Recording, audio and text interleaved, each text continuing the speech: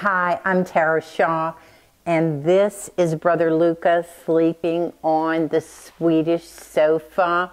Today we're going to talk about coat of arms. So a coat of arms, like this series on the wall where we're showing many different ones, was actually a tunic that they would wear over their armor in battle with the family coat of arms embellished on it. Now what that did, it identified their allegiances, possibly adoptions into the family, alliances, so you wouldn't go to battle against your friend or allegiance. So each coat of arms was very different. They modified those later to also include not only the family house, but the profession, which I find absolutely fascinating. Now, I bought this coat of arms in Port de Vanves, and that's a charming market right outside of Paris, and I've actually bought fur coats hanging on a fence at 5 o'clock in the morning. It is known for smalls.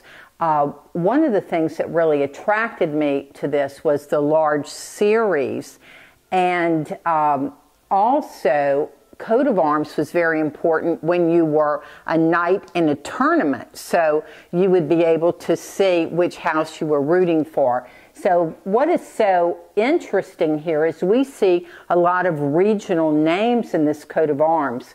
There are Bertholots that we have in the city of New Orleans. And here is a de Saint Priest. Beautiful, beautiful name.